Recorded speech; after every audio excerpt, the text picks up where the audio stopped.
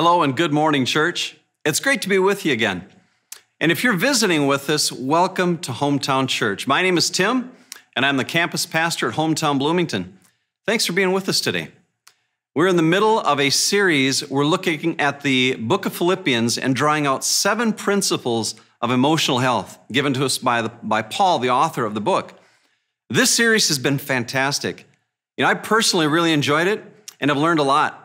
I've enjoyed how it's brought us deeper into the text, yet been very practical and helpful, particularly in helping with emotional health in the crazy times we find ourselves living in. Perhaps you can relate to that. So this morning, Pastor Kitt will be teaching on the importance of prioritizing what we choose to pursue in our life, specifically our pursuit of gaining Christ. Paul, the author of Philippians, has some powerful and very profound things to say about this. And I think it's going to be amazing. So with that, let's pray and commit our service to the Lord. Father God, we thank you for this morning. And Lord, we ask you to please come here with power. We ask you, God, to speak through Kitt. And Lord, I ask you to reach into the house of every person that's listening and just touch them and get their hearts ready and their minds ready to hear from you. Lord, let us leave here this morning changed and transformed. We ask this in Jesus' name, amen.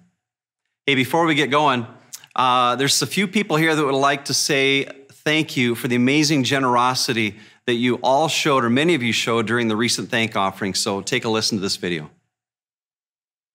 Hey church, for the last 3 Sundays, people have been giving to our thank offering, and today I wanted to give you an update on those results. We took 4 initiatives from our 2020 Kingdom Builders plan and said we wanted those to be the top priority in the offering this year, and we set a goal amount for those projects. It was a revised amount because of COVID and the economy and the fact that we haven't hit our Kingdom Builders goal for the year yet. That amount for those 4 projects was $22,500. That seemed like an awesome goal to us, one that we would be very happy reaching because it's such a blessing to be able to give any amount away to other ministries. And as Pastor Tim mentioned a few weeks ago in the online service, if we raised above that amount, we would be able to support other great initiatives within Kingdom Builders that would advance the gospel in similar ways. Well, I'm excited to say that we far exceeded that revised goal.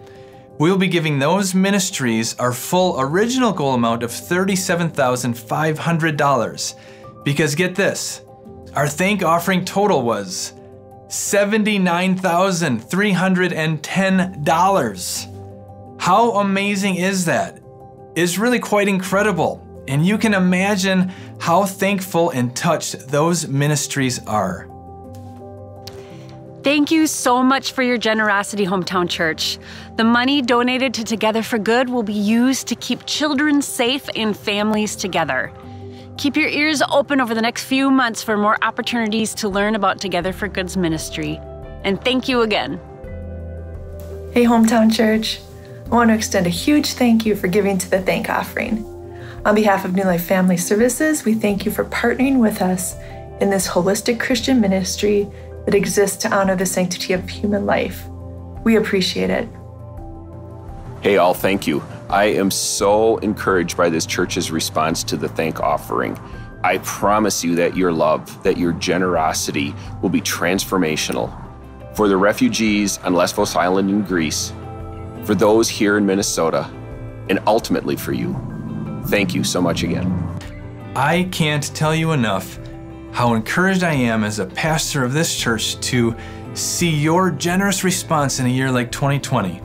With the extra funds that came in, we'll be able to support other Kingdom Builders partners like Run Global, which does church planting in Nepal and India, Treehouse, which fights to end hopelessness among teens right here in the cities, and Immigrant Hope, which helps immigrants to the U.S.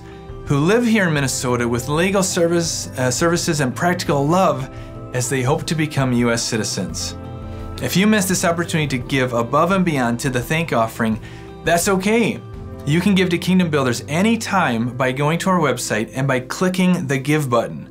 Soon we will share a more comprehensive 2020 Kingdom Builders update. But for now, let's just thank the Lord with a round of applause and a shout of praise wherever you're at for how He led us in generosity and how you all responded. Thank you so much.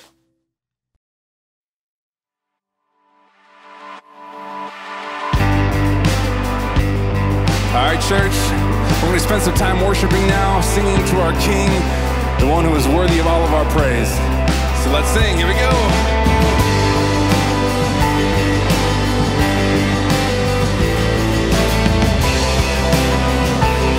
Let praise be a weapon that silences the enemy. Let praise be a weapon that conquers all anxiety. Let it rise. Let praise arise. We sing your name in the dark and it changes everything. We sing with all we are and we claim your victory. Let it rise.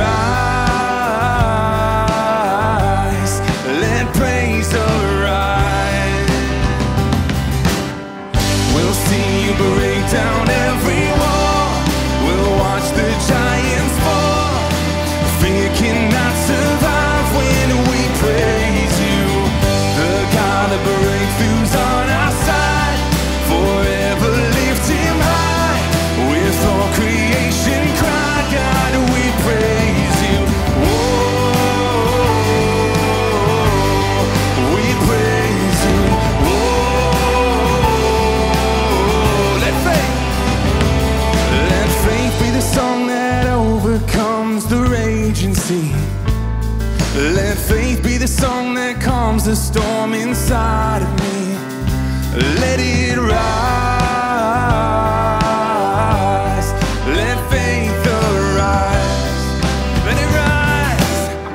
We'll see you break down every wall. We'll watch the giants fall. Fear cannot survive when we praise you.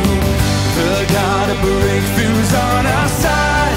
Forever lift him high. With all creation cry, God, we praise you. Oh, we praise you. Oh,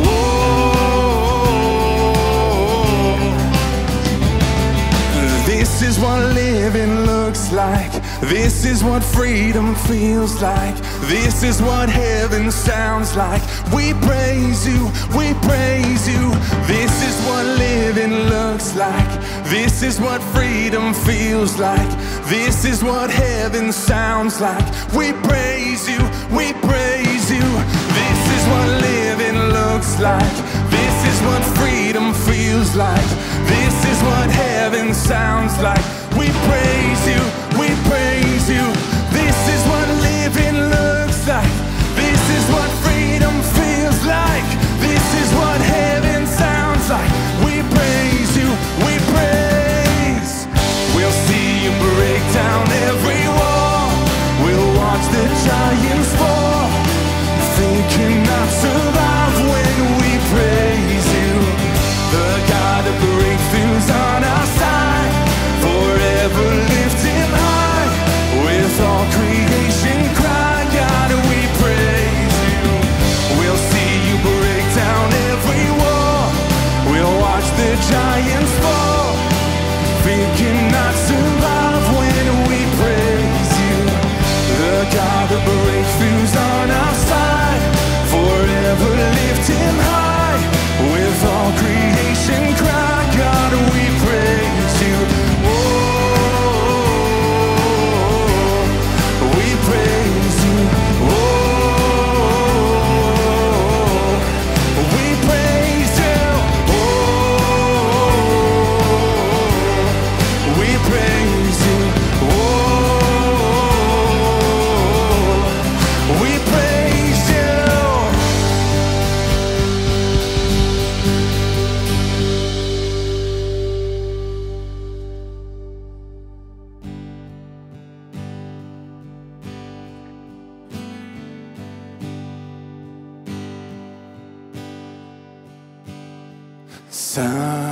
Silent night, holy night,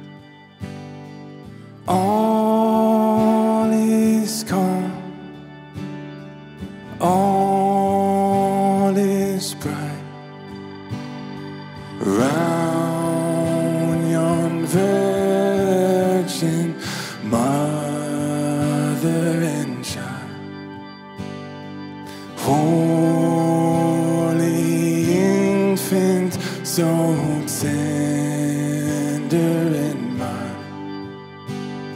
sleep in heavenly peace. Sleep in heavenly peace. Oh, there's nothing better than you. There's nothing better than you, Lord. There's nothing, nothing is better than you.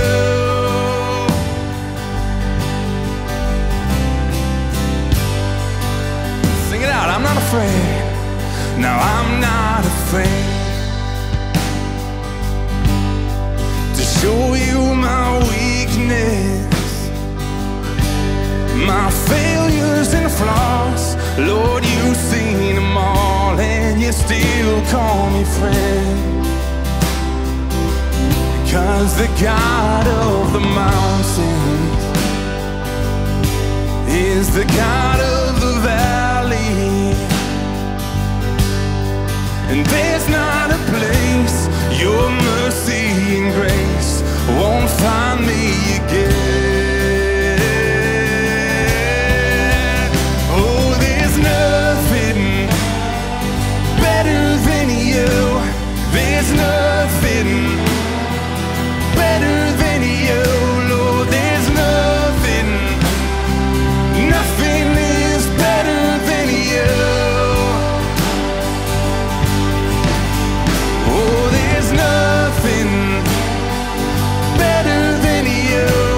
There's nothing better than you, Lord. There's nothing, nothing is better than you.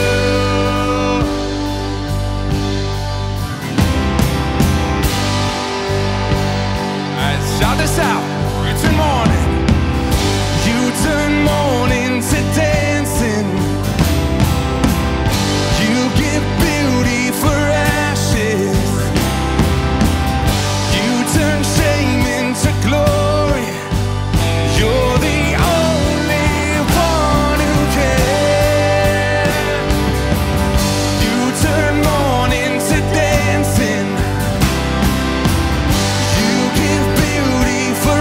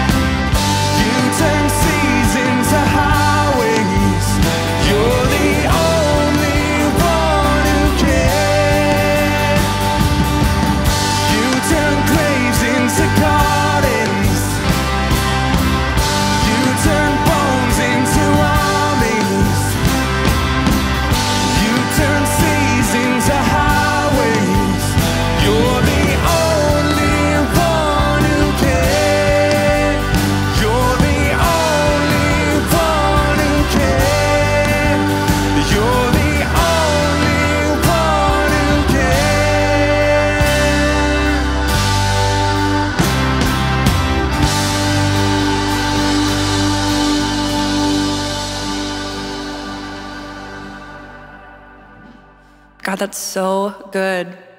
You are so good and you are so powerful.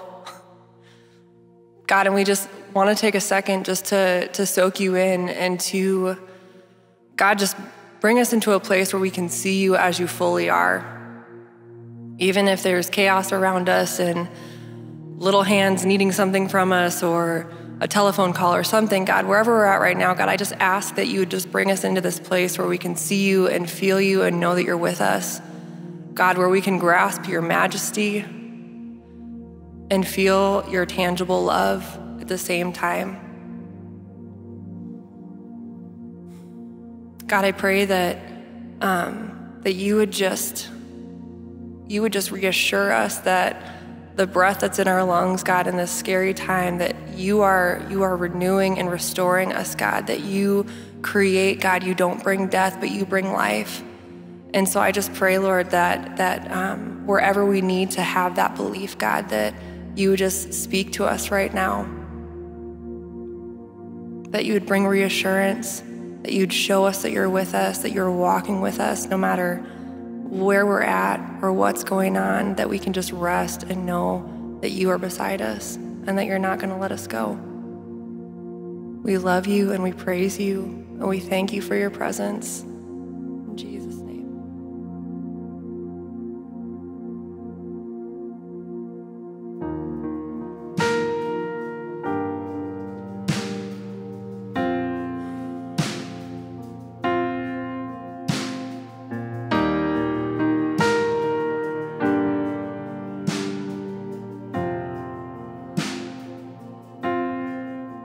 You give life, you are love, you bring light to the darkness, you give hope, you restore every heart that is broken. Great are you, Lord. It's your breath in our lungs, so we pour out our praise. We pour out our praise. It's your breath in our lungs, so we pour out our praise to you only.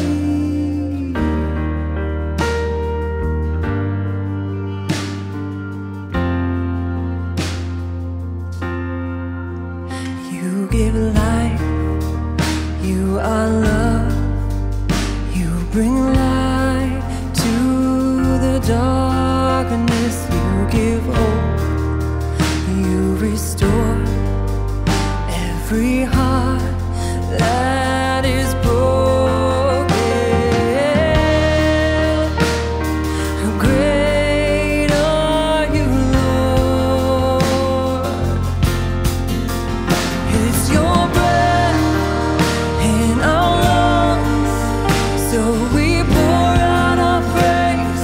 We pour out our praise. It's your breath in our lungs, so we pour out our praise to you only. It's your breath in our lungs, so we pour out our praise. We pour out our praise. It's your breath in our lungs, so we pour out our praise to you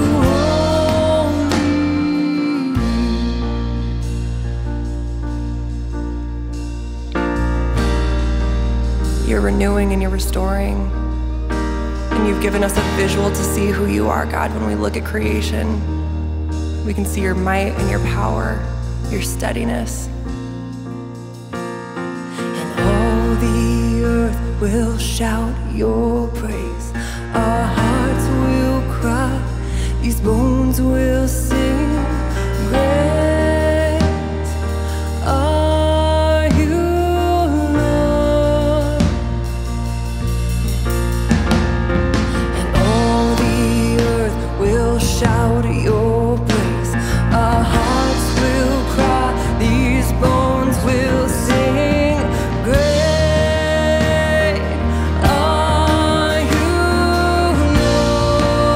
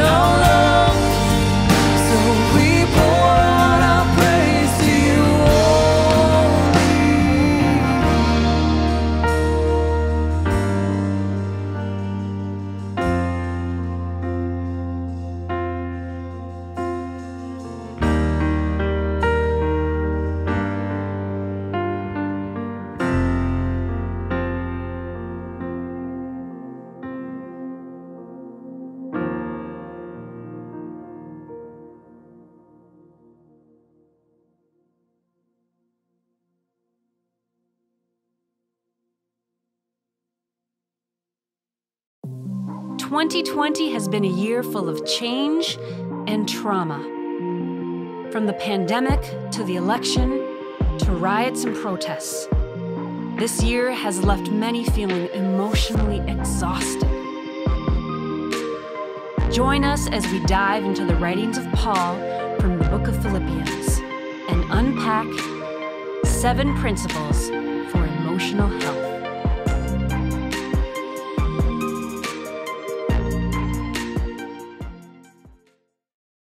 I love and enjoy coaching sports, and I had thought coaching was something that I would do for the rest of my life.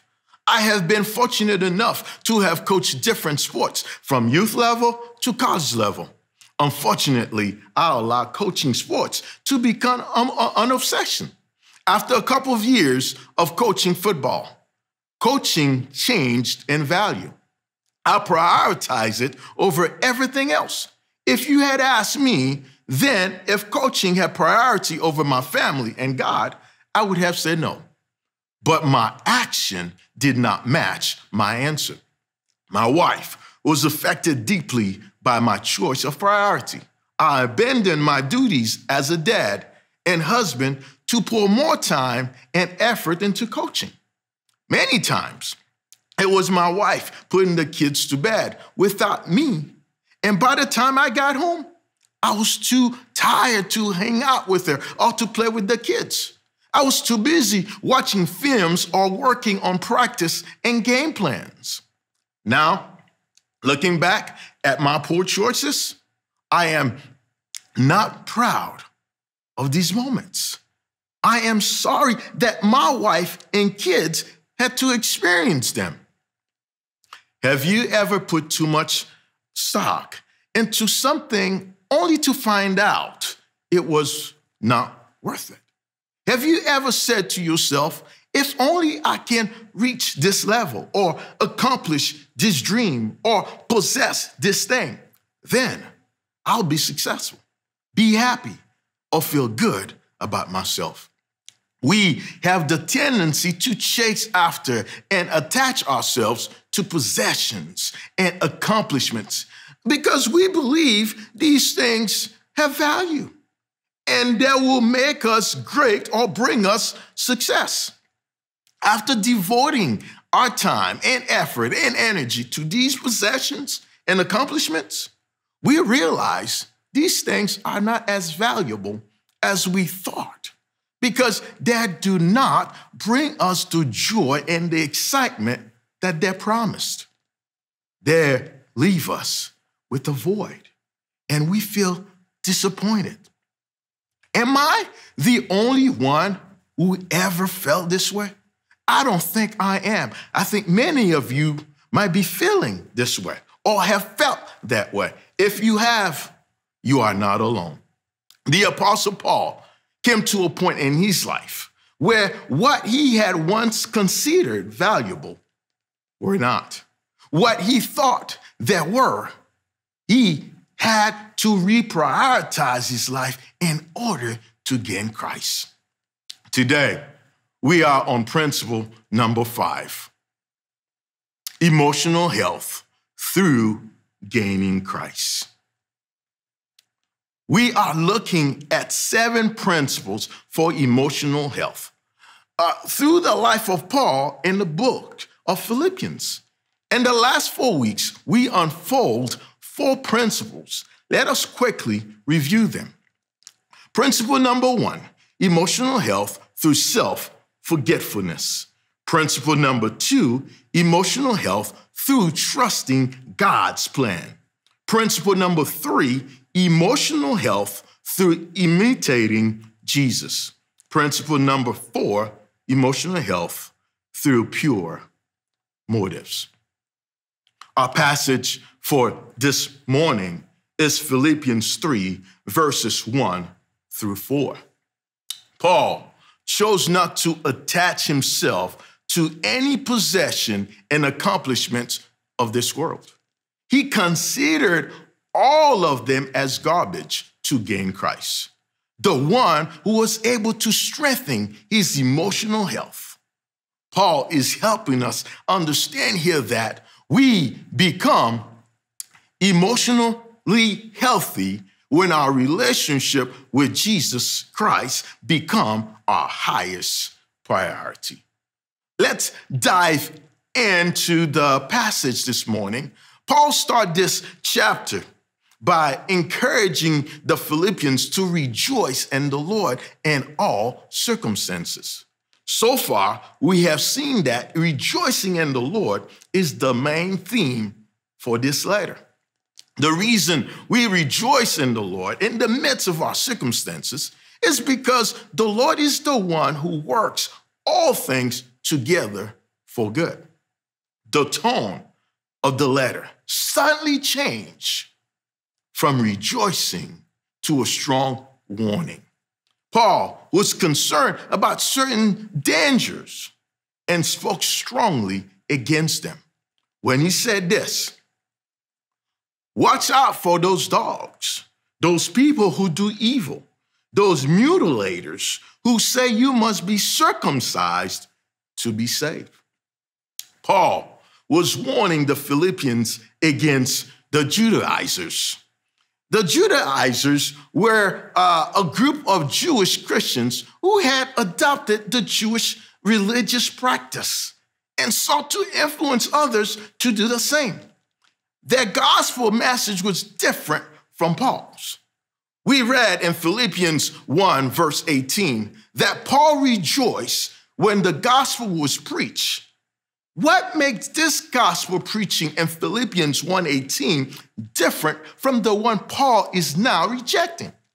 In Philippians 1:18, Paul was not concerned with the content of the gospel that was preaching, only with the motive of those who were preaching. Paul was also against anyone who preached a false or distorted gospel, even if it was from the best of motives. Paul states how he feels about these false gospel in Galatians 1, verse 8. He says this: let God's curse fall on anyone, including us, or even an angel from heaven who preaches a different kind of good news, the gospel, than the one we preach to you. Paul, the gospel message was this: salvation by grace through faith. And the Judaizers' gospel message was salvation by grace and works. They add works into it through faith. These legalistic troublemakers were requiring the Gentiles to be circumcised before they could become Christians. The idea behind it was that someone must become a Jew first before they could become a Christian. They emphasize a right relationship with God by works. Paul referred to those with this legalistic idea as dogs, evil workers, and mutilators. Then Paul gave us the right concept of circumcision in verse 3. It says this: for we who worship by the Spirit of God are the ones who are truly circumcised. We rely on what Christ Jesus has done for us. We put no confidence in human efforts. These Judaizers considered themselves as the one who were in the right relationship with God because of their circumcision. Paul knew that people who are truly in the right relationship with God are those who believe in the work of Christ and have been circumcised in their hearts through faith in Christ. Paul defined the characteristics of true circumcision as worshiping God in the Spirit. Worshiping God through human effort is formalistic. In other words, it's not genuine. The Holy Spirit is the one who reveals God to us, not our efforts. And second characteristics, Paul says, relying on what Christ has done.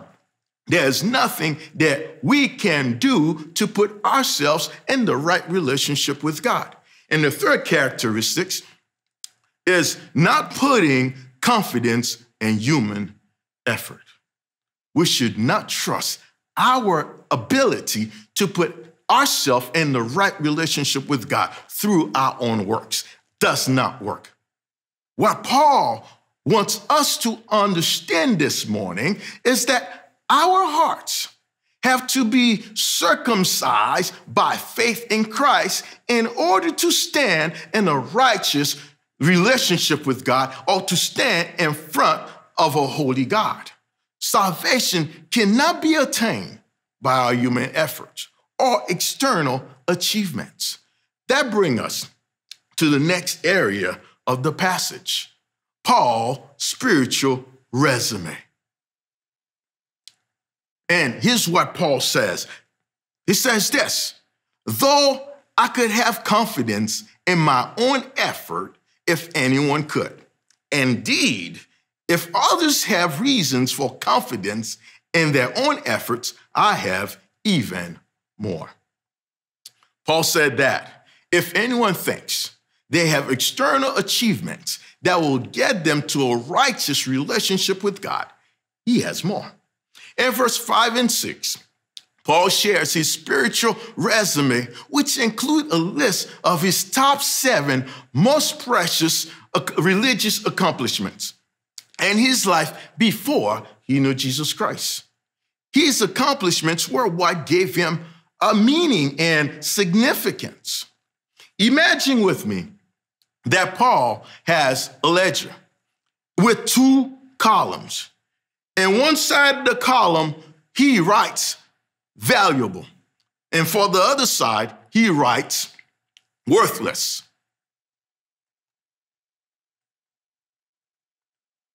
Let's take a look at Paul's 7 most precious religious accomplishments, which what I call the MPRA. Paul starts with circumcised. He was born in a godly family, and his family obeyed the law. And next he goes, he was pure-blooded citizen. He's saying to us that he is one of God's chosen people. So he was born in the right country. He's from the tribe of Benjamin. He came from a great family line. His tribe was one of the bigger and most prominent tribes. He claimed that he's a real Hebrew. In other words, he is born in a superior race. He's a member of the Pharisees. He has a membership in the highest religious sect in the Jewish culture at that time. And he claimed that he is zealous. He loved his religion, Judaism, that anyone who was against it was blaspheming God. The Christians who claimed that Jesus was God were blasphemers. So he set out to kill them. Paul counted knowing Jesus and the Jesus movement was worthless. So he put Jesus, a relationship with Jesus, in the worthless column. In regard to righteousness, he said that he was without fault. That means he obeyed every letter of the law of Moses. When there was something that needed to be done within the law, he did it. This is an impressive spiritual resume. If you are not impressed, it might be because you are not a Jew living in the first century.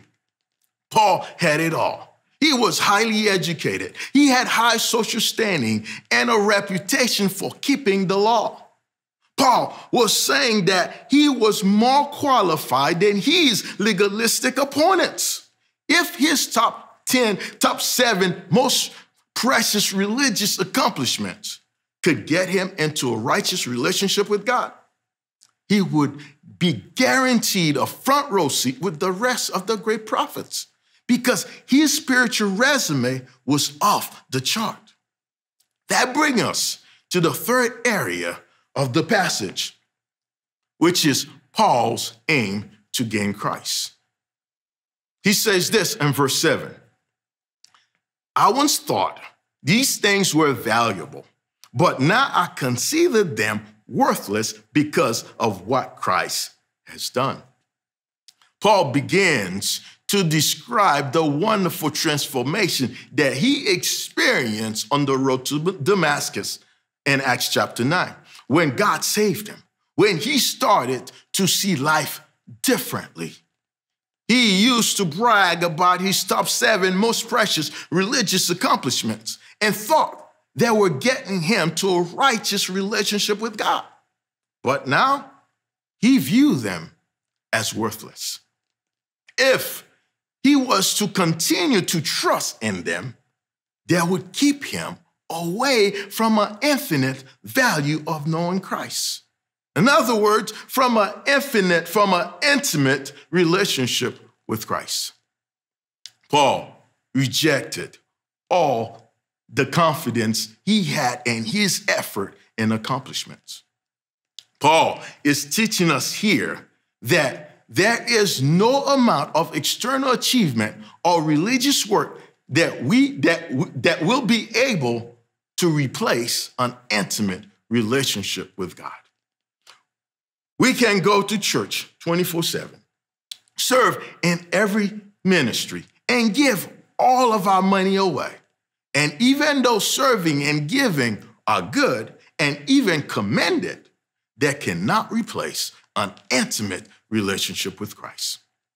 Knowing that, Paul was confident in saying this: yes, everything else is worthless when compared with the infinite value of knowing Christ, Jesus my Lord. For his sake, I have discarded everything else, counted all as garbage so that I could gain Christ. Paul considered not only his most precious religious accomplishments as worthless, but everything in view of the infinite value of knowing Christ. Paul moved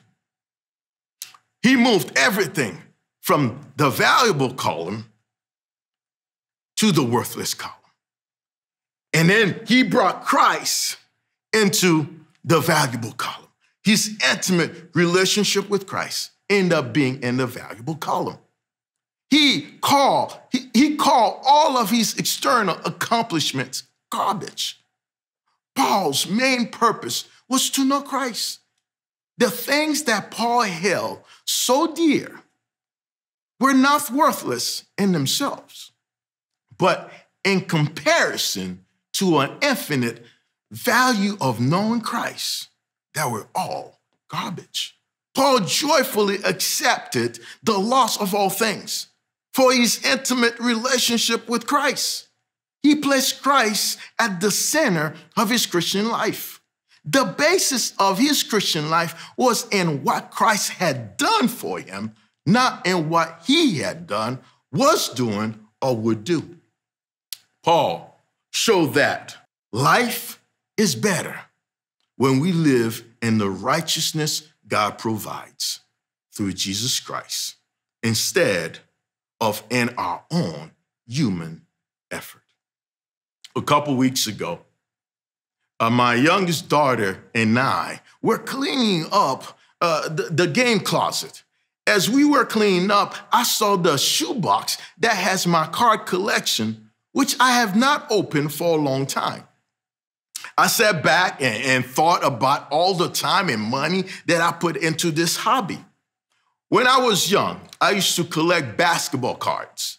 I had a great collection of rookie cards, including Michael Jordan, Magic Johnson.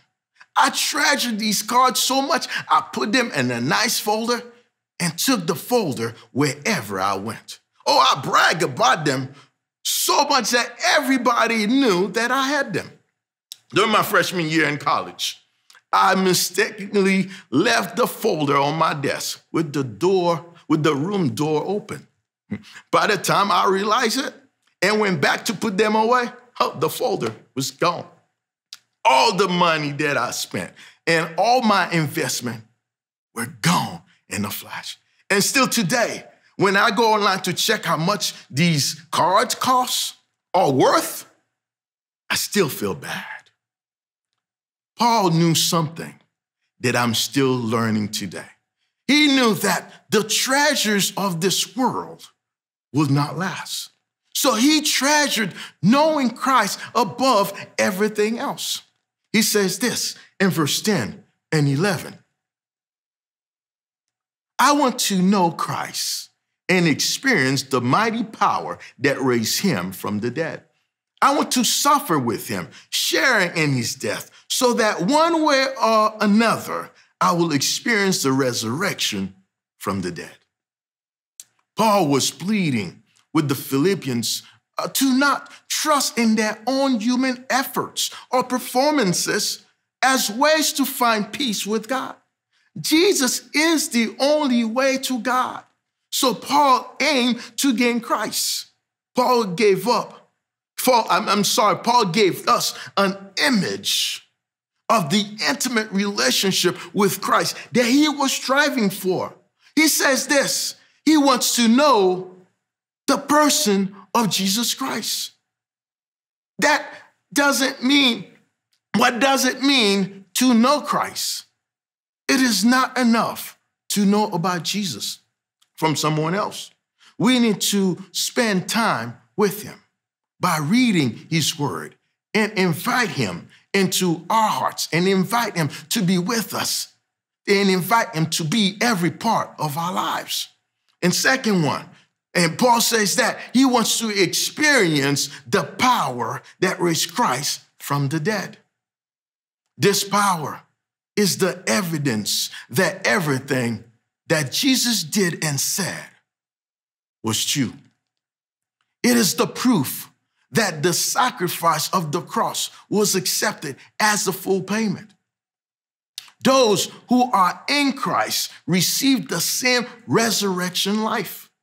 It is that power that will help us resist sin, overcome temptation, share our faith with others, and experience joy in the midst of our circumstances. And thirdly, Paul says that he wants to experience suffering with Christ. This is the part we would prefer to avoid. Knowing Christ means suffering with him. Paul made this statement in Romans 8:17. He says this, and since we are his children, we are his heirs. In fact, together with Christ, we are heirs of God's glory. But if we are to share his glory, we must also share his suffering. Paul also wants to share in Christ's death.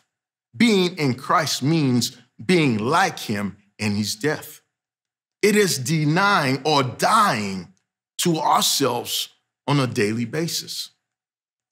This was not a theory that Paul put together.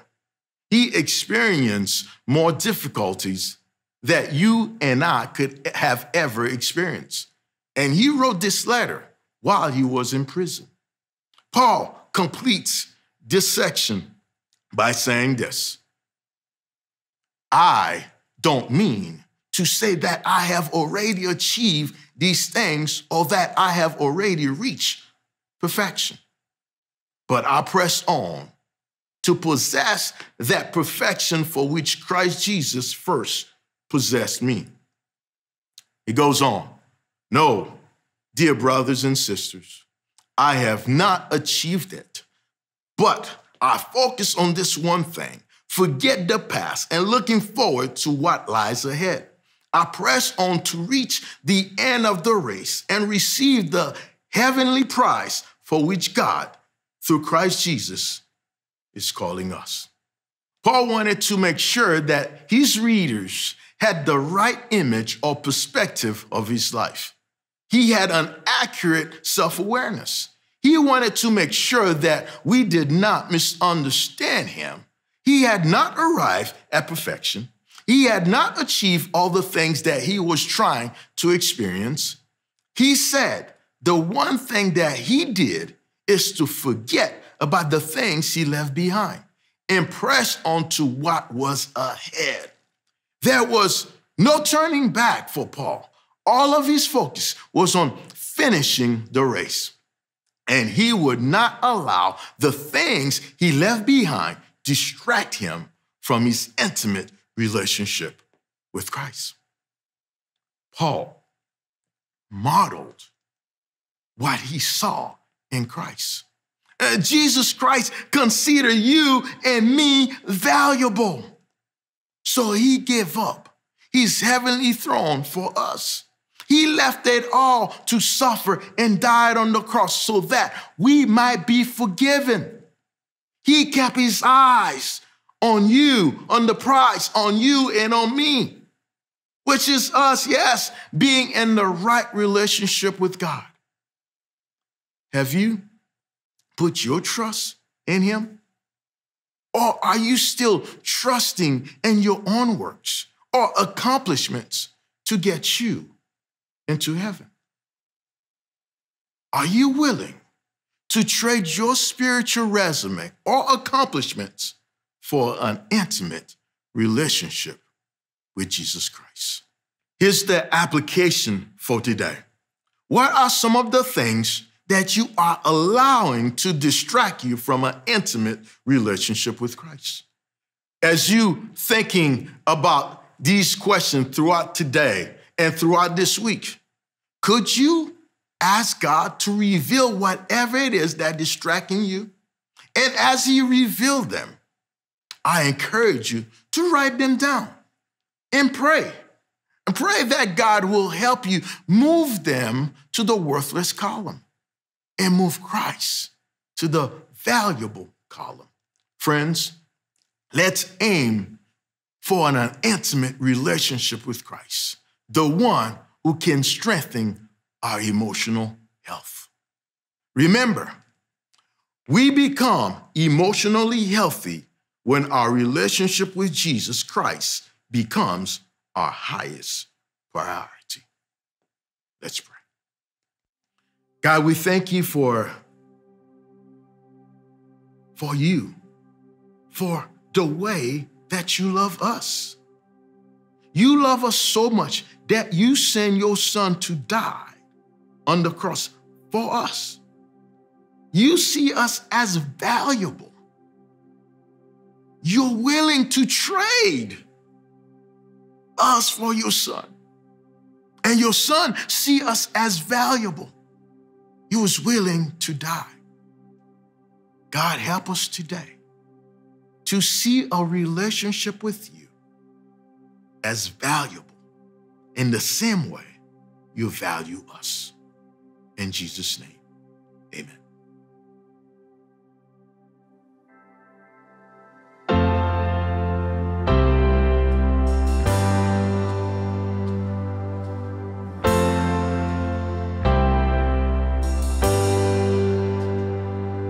Your love's a making all things anew. You're working it all for good. And for the things of this world, there is hope renewed in the life that is found in you. You make all things new. You make all things new. Yesterday and forever, your love never changing. This hope never fading. Hallelujah.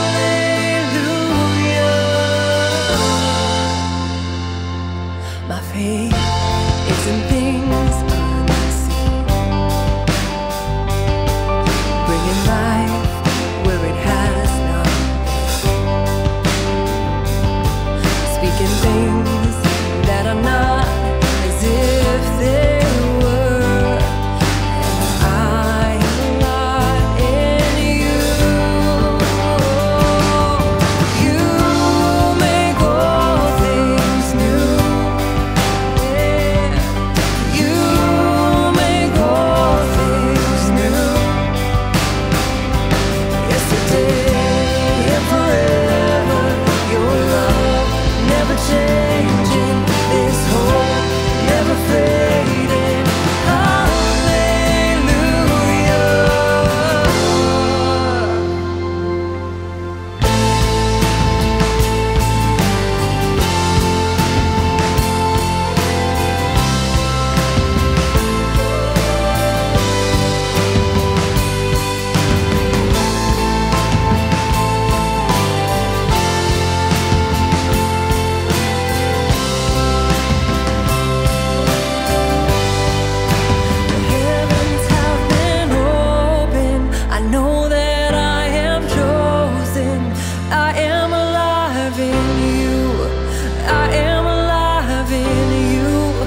God, you are restoring all things for your glory. I am alive in you. I am alive in you. The heavens have been opened. I know that I am chosen. I am alive in you. I am alive in you. God, you are restoring all things for your glory. I am alive in you.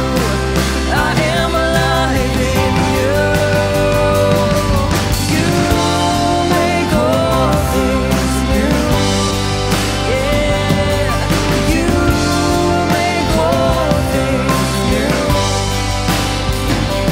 Yesterday and forever, your love never changing. This hope never fading. Hallelujah. Yesterday and forever, your love never changing. This hope never fading. Hallelujah.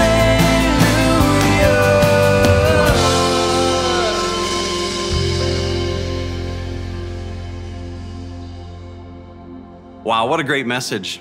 You know, I've had the opportunity to experience some incredible things in my life, but I can say without a doubt that my greatest desire and longing is deeper intimacy and closeness with Jesus. I trust that's true for you too. You know, the verse that stood out to me was verse 7.